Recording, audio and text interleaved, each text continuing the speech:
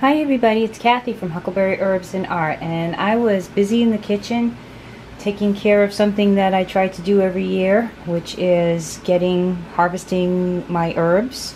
I am harvesting and getting at least some for myself and my family and friends.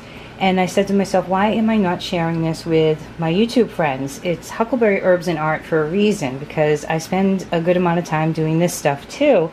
And yes, I do consider this artistic. And the best thing is that this grows right out of your garden or your yard or your little pot on the windowsill.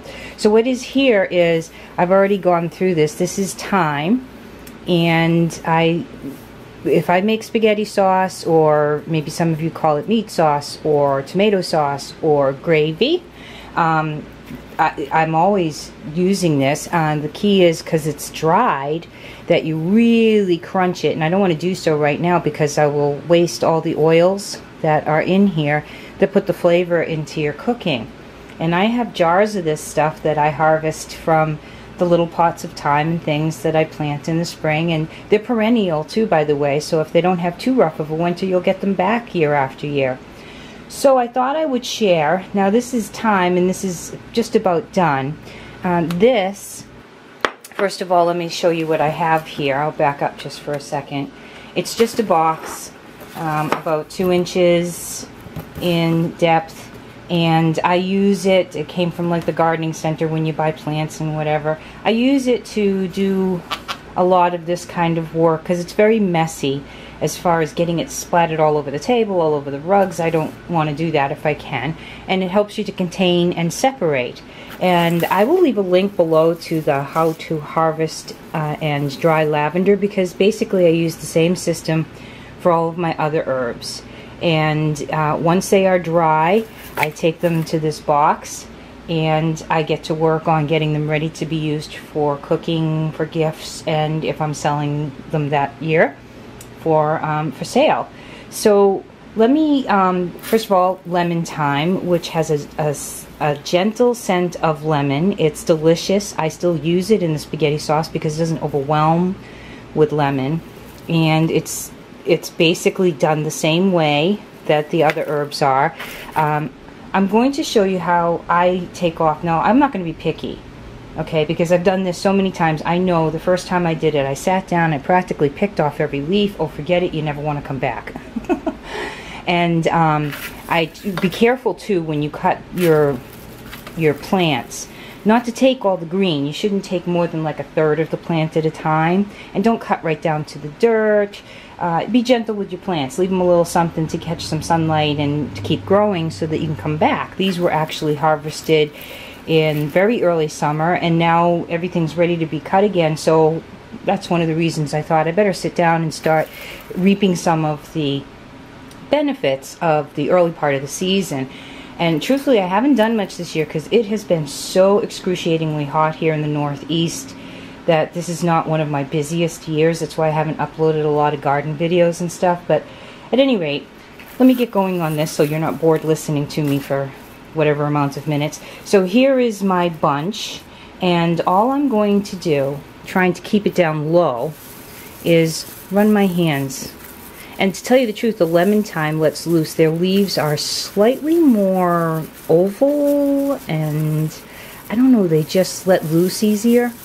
So as you can see, I'm starting to get a pile, and oh, the room is filling up with the lovely lemon and thyme scent. And a lot of people buy these and put them in their kitchen windows and stuff, and to tell you the truth, I don't do it that way, because I usually have so much that's ready to use. And you might think, oh, but it's dried. Well, as I said, these are not like when you buy them in the store. And it's not as perfect as when you buy it in the store either, although I question the perfection. Because not that I can claim to have ever been in a herbal factory where they're processing all of the dried herbs. But I can tell you this, that the chances are good they're using machines and not hands. And that means that they're probably chopping up a lot of the stem, and you're buying all of that along with the nice perfumed leaves. Where here, I'm rubbing my fingers back and forth. I'm trying to get the majority, and yes, I could be picky and take each stem. Like I said, I did it when I first started. But I'm happy with just getting that much, and you know, if they're going to cling, there must be a reason. Now, taking the elastic off causes a bit of a mess. You can see them starting to pop up and stuff, but there is a lot more in there. I just want to make this so that I want to come back and do it again. So I'm going to call that done. And then I'm going to do this next one. Just crushing, sort of rubbing my thumb. And all the leaves are coming off of the stems. Not all of them, but most of them. And going into my little container here. Now once I'm done with this, I'm going to move to the next process, which I sit down and watch you guys doing your videos with this box in my lap, and I go through with my eyes, my bare eyes. Sometimes I'll double up on glasses and put the lights on so I can see really well, because what you want to do next is you want to get rid of this. You want to get, thyme is woody, and when you're not crushing it in a factory and chopping it up and you can't tell anymore, you're not aware, if you're not going through it by hand, that there are rather woody stems.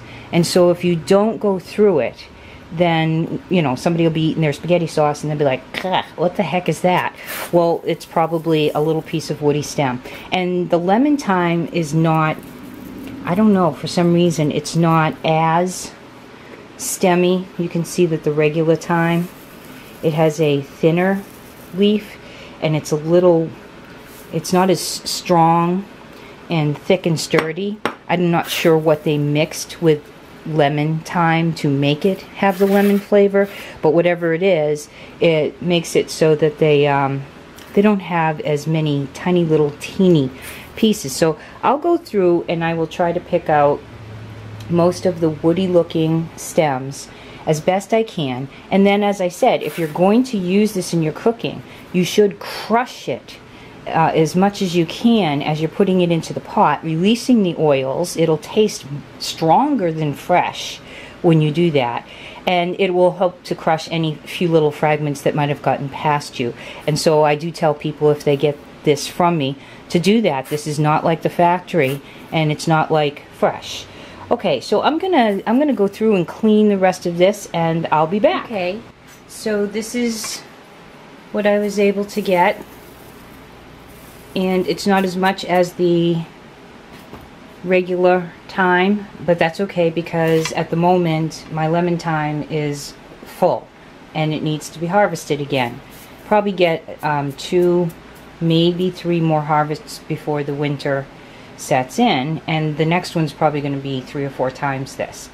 So really there wasn't that much. All I could find that I really needed or wanted to take out was these little fragments over in the corner. And even these don't go to waste once I'm through with them, because I bring them out back to the workshop where my husband's wood burning stove is, and he uses it as kindling. So, oh my goodness, don't we gardeners and crafters do a great job at using everything and helping as much as we can with the environment, instead of going out and buying kindling sticks. We just use the leftovers of the dried herbs, and it's a great fire starter. Okay, so I hope you enjoyed this, and I hope you try this. The alternative to this is to leave them on the stems, and then of course you can always do this even with this if you're afraid you have the little sticks. You can put them in the gauze, right? You put your herbs in a gauze, you tie it off with a piece of regular cotton string, and you hang it over the inside of your pot. So you can do it with the stems like this and blend it with other things, or you can crush it, which I really like, because then the little green and the few vitamins that are in it and all the oils really get into your food.